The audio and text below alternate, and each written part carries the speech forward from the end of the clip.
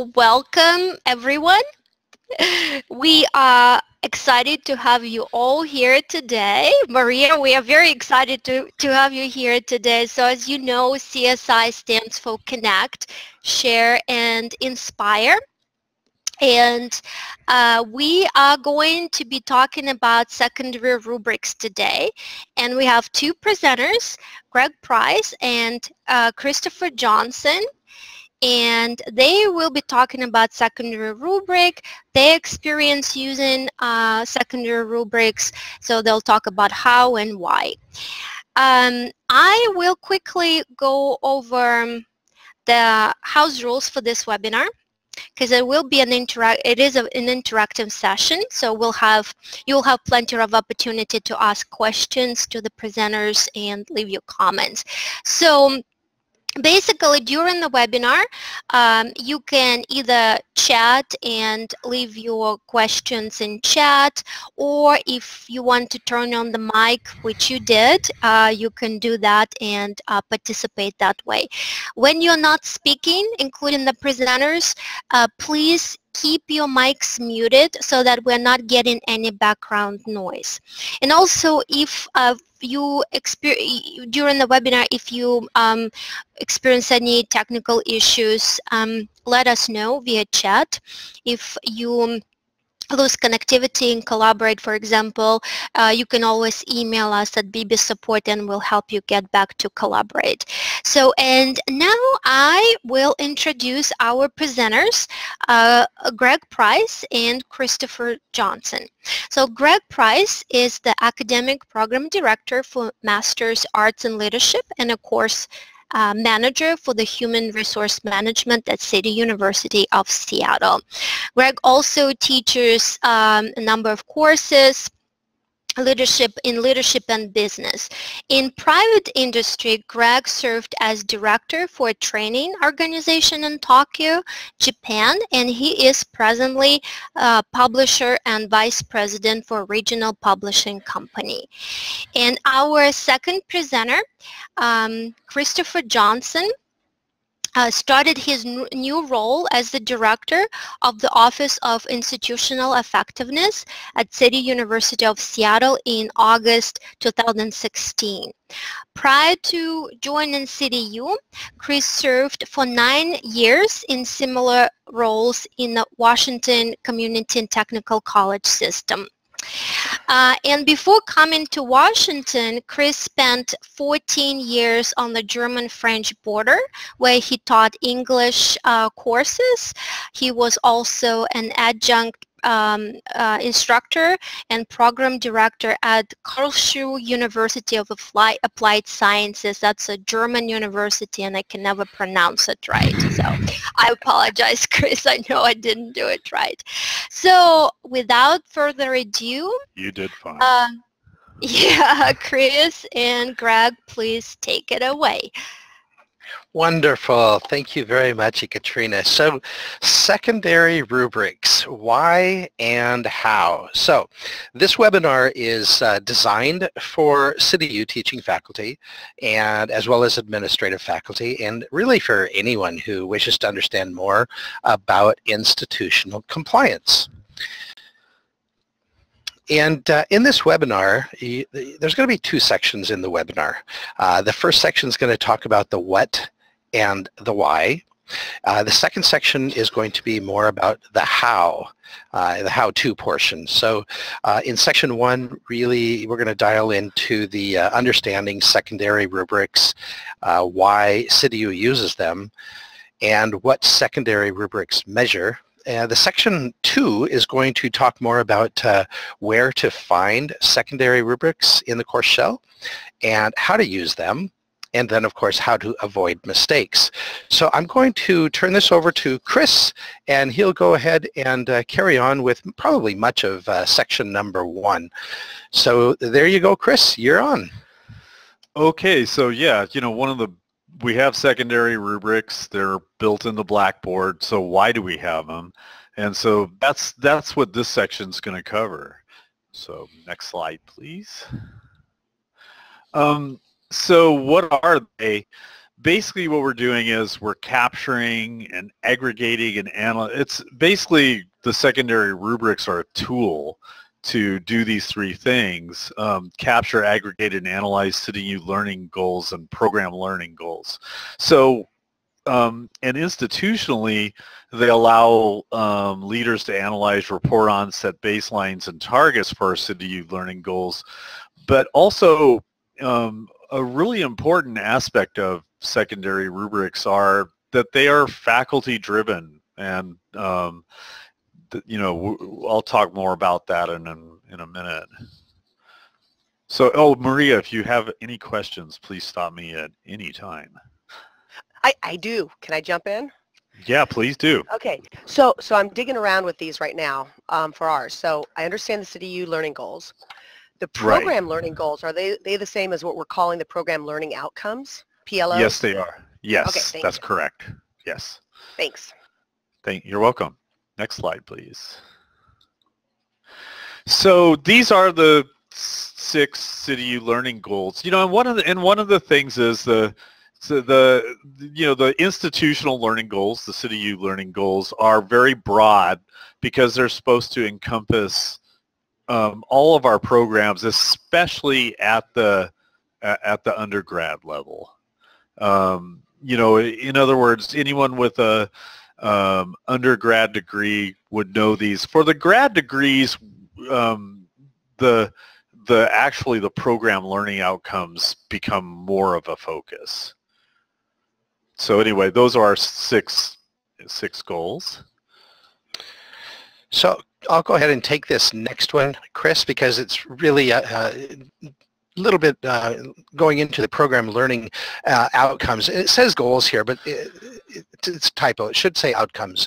That's what PLOs are. So you've seen the 6 learning goals, and now with regard to the program learning outcomes, these are really specific to the program.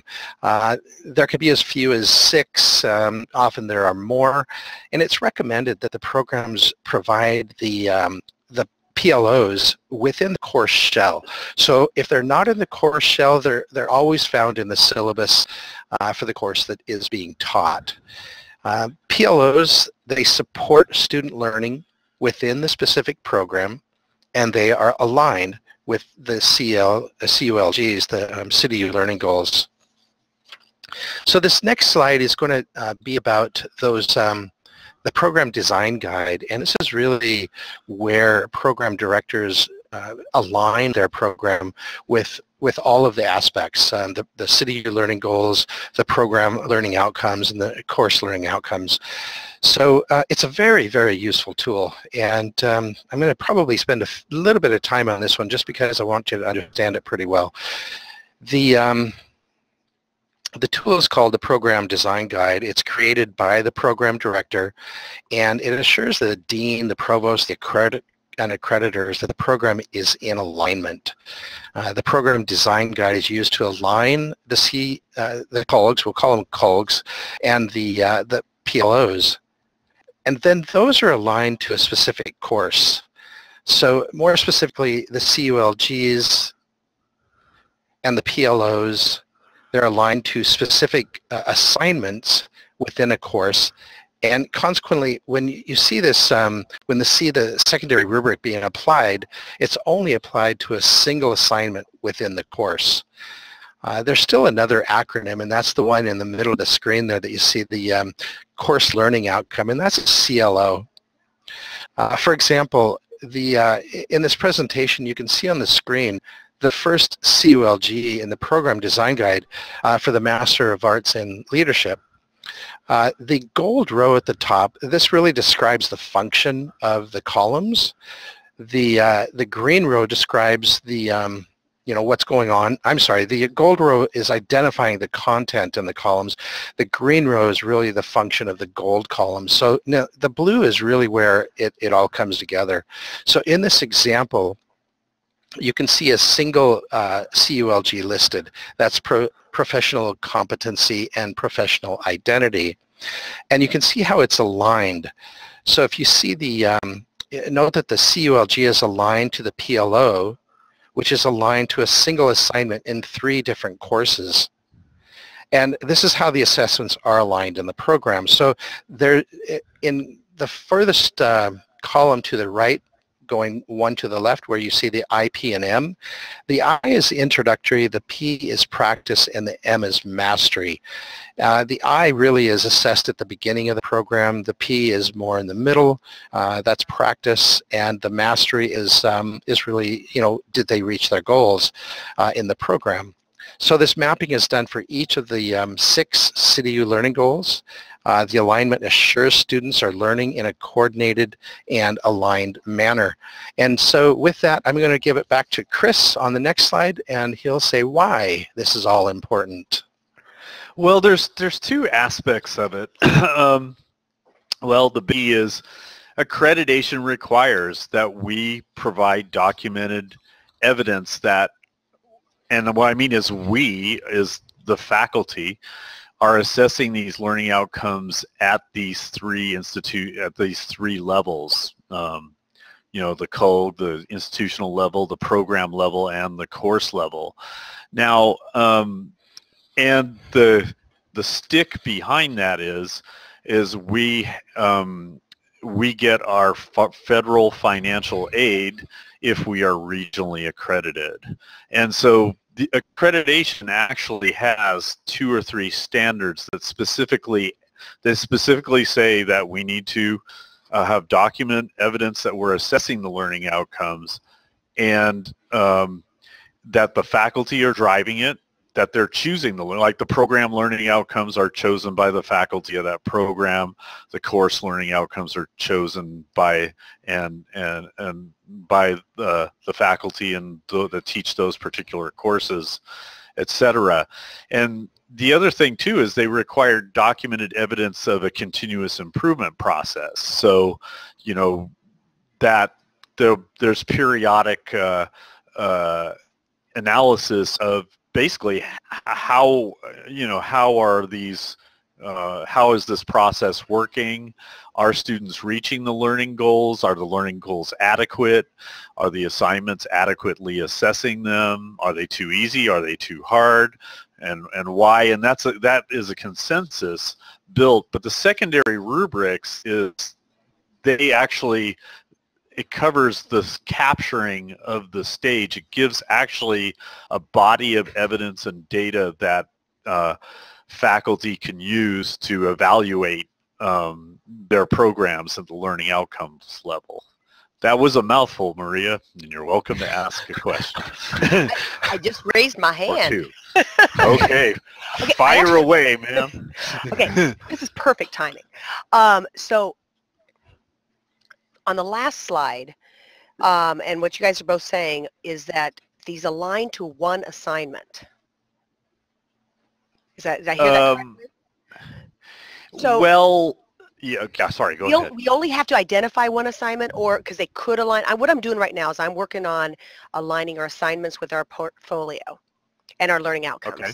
So I'm trying to identify assignments for students to then use for their portfolio. So I'm doing a whole alignment thing right now. But I'm finding that multiple assignments can relate to our PLOs. So then do I need to take it to the next step and say whether or not it's introductory, practice, or mastery? Well, okay, so let me answer the question this way. There's no requirement in accreditation or that it needs to be aligned to one assignment, but that's probably a good place to start. Okay. And the other part of it is the assessment process and what I described in the previous slide, or the next slide actually, what I described is almost, it's a Goldilocks, it's a kind of a Goldilocks question, the just right, because it can be overdone. It can be really burdensome for the faculty because they're teaching. Their primary purpose is teaching and learning, working with the students. So you need to provide enough evidence. I would say enough evidence that this process is taking place. So informally, so informally, this process can be taking place at as you said, Maria, in multiple assignments. Okay. So the question is, where do we formalize it? Okay. And we need to formalize it enough so we provide evidence to accreditation that we're doing it. But we also we shouldn't overdo it.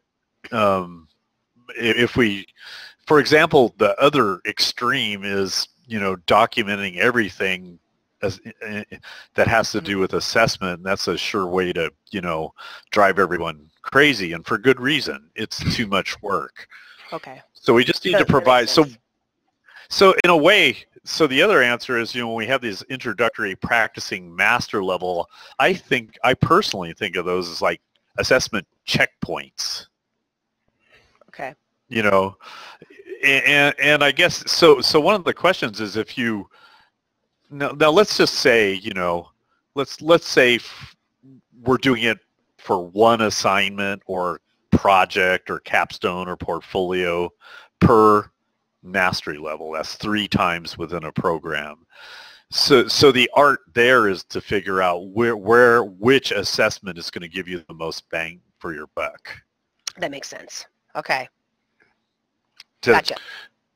So that's good. That helps. That's very helpful. So we've got a small little quiz for you. Not that you probably don't know what these are because you're fully invested in what's happening right now, but name a CityU learning goal, and you're probably going to read one right now. I did because I took notes. I don't know where my chat board is, so I'll just. Oh wait, no, I don't know. I'll give. That's okay. You're on speaker. You can go ahead. Okay. Professional competency and a sense of identity. Bingo. Yay. Yay. Winner. Yay. You can pick up your prize at the... That would be a tough question to answer, though, because there's with having 6 of them. Mm-hmm. So, okay. Yep. Good. And I myself I never can remember them, and that's just typical for Chris. He always has to look things up. Yeah, me too. So where would here's my question though, where would I find those if I needed to look them up? Excellent question. We do have them on our website, on the CityU website. It should be under like where they have accreditation, if I remember correctly. Okay. And things like that. So we do have them listed there. But, and that's one thing is, that we've been talking about, and Greg and I and the assessment committee meeting and other places as well, is maybe, the students need, yes. Having them on the syllabus, the program outcomes and the CityU learning outcomes as well. Again, in graduate level work, the program learning outcomes become front and center because you're so specialized in the field. Right, but I do agree they need to be on the every one of our syllabi. And that's, I'm going through and looking at those right now. And Maria, I'd be happy to help you when with certain details. I can provide you with a program design guide. Maybe that'll help you in what you're doing and different things like that. Show you how that works, that kind of stuff. That would be very helpful. That would have been helpful yesterday. I'd be happy to. Okay, next slide is well, those are the 6 CityU learning goals. And okay, so choose. So what do the letters IPM stand for? IPM. Oh, it must be the Introductory Practice and Mastery. Bingo. Right again. Well done. Yep. Yay. Ding, ding, ding. Oh, that's great. And so, okay, so, we have a time for questions. So at this point, what we're going to do is probably go into the next section of the webinar. And if there's any questions that you have with regard to the, the how and the whys at this point. I'm good right now. Thank you.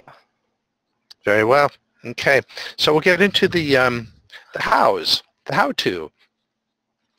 And so now that you have this this understanding of the what and the whys, this next section is really going to talk about the hows of secondary rubrics, and we're going to show you in a like an example in a course shell.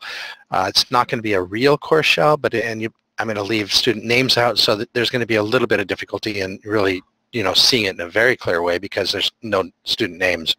But just first know that secondary rubrics, they're going to be set up in the course shell prior to the start of the class. They are entered into the course shell and placed within the assignment where grading is going to be occurring. Inserting the secondary rubrics into the shell is done by the program director, so it's not done by the teaching faculty. The job of the teaching faculty is really to apply the grading to the rubrics following the submission of the student's assignment when it comes due. So they're not hard to do. These are very, very easy. They may be a little clunky, but they're not hard. And this section is going to show you all about that. So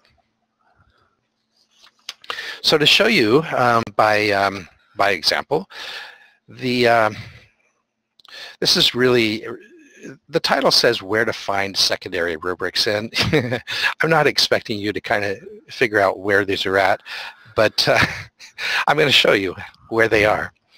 It's really going to be a step-by-step process, and the first thing that we're going to do is we're going to kind of do like a mock-up of a student paper. So on the screen, on the image to the left, you'll see the control panel, and you'll see this in any of your course shells. What you're going to do is you're going to click onto the Grade Center, and then you're going to click into either the full Grade Center or the assignments section of that. And what you'll get is this. And I clicked into the assignment section of the Grade Center, and it only shows the assignments. So any discussion boards you have or quizzes or things, they will not show. So this is only for assignments. And let's see, so for FERPA reasons, you're not going to see any students in there. So, but anyway, this is what you see, and we're going to choose one of those assignments to grade. And when you do, you're going to, do the regular sort of way that you would choose an assignment that a student submitted, and you will go down to the last attempt, as shown on the screen. And then what comes up is there's another screen that comes up, and it really is the assignment, and it's the rubric. There's a text box for you, but there's this little down arrow, and this is where you get into the rubrics, and you would click that button, and what shows then are the rubric components. And in this particular example, you see two rubric components. One of them is social and environmental reporting, and that says used for grading. And then there's the program and CityU goals secondary rubric, and that would be the one that you would use for these secondary rubrics.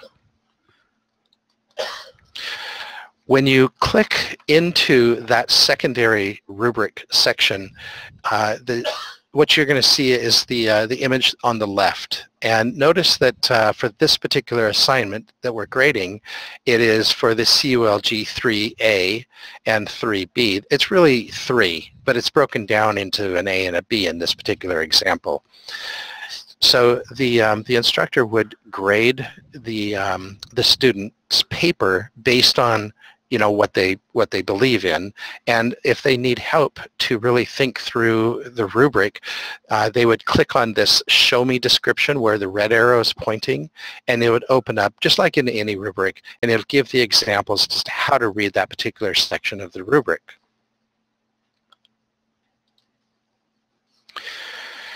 Now this is maybe the clunky section. After you're done with grading the rubric, the picture on your left, you'll see a red arrow pointing down to where it says Save Rubric. And of course you click the Save Rubric. The next pop-up window is going to come up, and it's going to be this image that you see to the right, where it says courses.cityu.edu says, and you have two buttons, one's OK and one's cancel. Now intuitively you would think OK. But here's where the challenge is. You actually hit cancel. Okay. Because it's asking you, this is important, really, it really is important. It's asking you if you want to use this rubric as the grading rubric. And I'll explain what that means on the next slide. But this is so critically important that you hit this cancel button at this particular juncture. And so the reason that this is important, and let's say that you did happen to hit the OK button, I'm going to show you what to do so that you can actually go back and fix it, or the faculty could. So let's just say that if you did hit that button, the OK button, what happens is the secondary rubric becomes the primary grading rubric. And it's the rubric that shows to the students. All of those things occur. If it happens to where you did hit the OK button, it's okay. You just kind of go back into that rubric and you hit the OK button again and it switches it back around. That's how it works. It's a little weird, and I hope that came across okay. That makes sense. I got it. Good. Okay, so then the final task is really hit submit. Hitting the submit button is going to save everything, and that is what you want to do. So at this point, I'm going to turn it back over to Chris. He's got a few questions for you. Okay, so are secondary rubrics applied to each assignment in a course? No, because we had that discussion. Oh, wait, I have a click.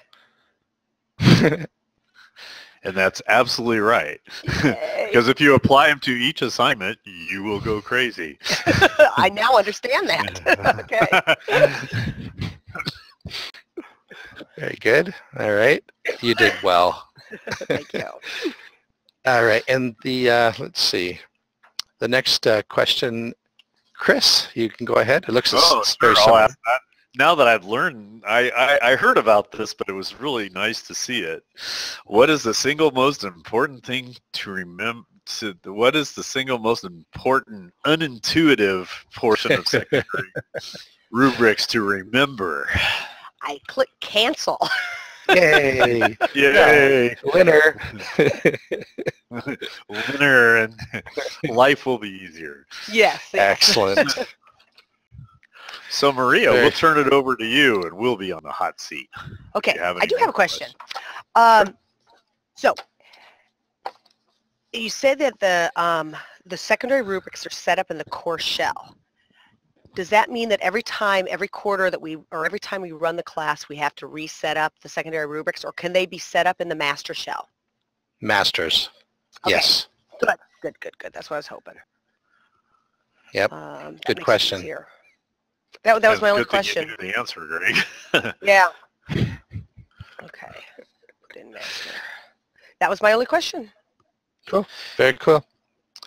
Well, I think that that ends our webinar, and I believe that the Ekaterina has a few comments that she'd like to go ahead and insert at this point. Ekaterina? Yeah, thank you, Greg and Chris. It was really fun, actually, Maria. It was a very dynamic, fun discussion. It was very helpful for me. I tell you, this is perfect timing. I needed these answers. For sure. And we are recording this webinar, so we have a second session scheduled for this Friday, for the 20th. So, and if you have any other faculty who need to know about secondary rubric, please invite them. So they have one more chance to hear about secondary rubrics from Greg and Chris. And of course, we'll post the recording on our faculty professional development blog in a couple of weeks. So my announcements, first of all, I wanted to let you know that I will send out an evaluation form tomorrow. So just a short form with just a few questions about the webinar. And if you could just take a couple of minutes to answer these questions and leave your suggestions, we would greatly appreciate it. And also, we have 2 more webinars scheduled for this quarter. The second webinar is in February, and the presenter, Lynn Lunn, will be talking about facilitating group work and teamwork using Blackboard tools. So it's a very useful webinar, lots of strategies and best practices that she will be sharing. And our last webinar for this quarter is scheduled in March. And the presenter, Erin Thornbury, will talk about creating reusable course content using Blackboard's content system. It's a new system that we are implementing. And she, again, will be sharing strategies and best practices. And finally, at the very end of the quarter, on March 28th, we will have our CityU Faculty Professional Development Conference. So the theme for this conference is Techniques for Terrific Teaching. And our wonderful faculty submitted many really great presentations. So this conference is scheduled for March 28th. It will be in the evening from 5 to 8:30 in the evening, and we'll have dinner and we'll have presentations and we'll have lots of fun. So we'll be sending out an email with the registration link very in a week, maybe in a couple of weeks. So stay tuned for more information about the conference. And that is it for today. Again, thank you for participating. Thank you for your questions, and encourage your colleagues to come to the webinar on the 20th. So we'll have a session at 11:30, right, Chris? Is it 11:30? 11:30, Oh. that's correct. 11:30, yeah. So Friday the 20th at 11:30, and again we will be recording each session, so the recordings will be posted on the blog.